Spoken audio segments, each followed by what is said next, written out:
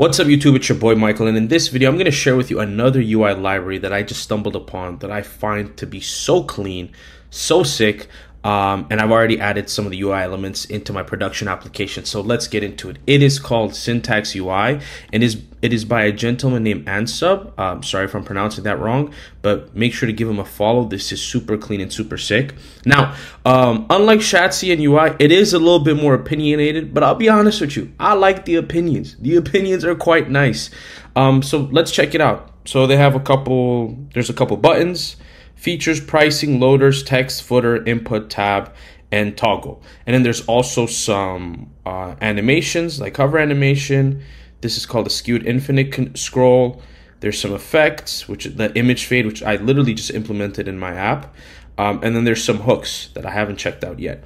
So for the buttons, you have this 3D button, which is, very nice and clean. There's that oomph when you click it. I like that. This is probably my favorite one right here. This right here is just very pleasing, and I kind of don't want to stop clicking, so a win is a win. And now here's the cool part. I love the direction we're going with UI libraries, component libraries, because they're just giving you the code, man. No need to npm install anything, any nonsense. They just give you the code, and it's all right here. And like, for example, I'll show you guys this button right here, this heartbeat button.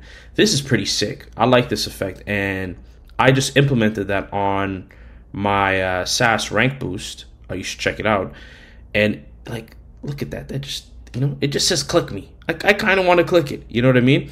And I'll show you how easy it was to implement. Literally, to implement that button, all it took was for me to add animate button heartbeat, the background color, and again, the code's right here. And then it also gets you to add some stuff to your Tailwind config. So I added this animation and this keyframe, literally copy paste, and that's it. I have this button right here. Super simple, super clean. And then you have this stitches button. Snitches get stitches, so I'm not really gonna use that button. Now the features is sick. Now this right here, and here's what I love about these components, right? Because you get the code, you can change it however you want. So I'm adding this to my Nextjs starter template, and I actually added a border around these. And kind of spaced them out a little bit. And in my opinion, it looks better. But here's the thing, because you get the code, you can do whatever you want, all right? Again, the footer, very minimalistic, very clean. I love it. And then the input is very interesting, where it's not just like your regular text input, but it's one of those where you can sort of add tags or keywords, right? I don't know if I have an application yet where I need use for this, but this could come clutch, right? And then you have these loaders. I haven't implemented any of these yet, but these are sick. Like this one right here. Like, this just makes you want to wait. Like, let the website cook. So again, super big fan of these. These are very, very clean. Now, the pricing cards, again, this guy Ansub just knows the right amount of animation, because you don't want too much. You don't want things like just slowing down, but he adds the right amount of animation to each of these UI elements. And then there's this text right here. And again, this toggle is pretty sick.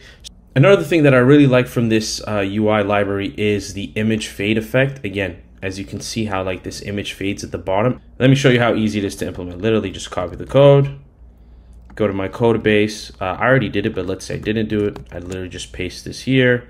And then I would take this div that contains my image.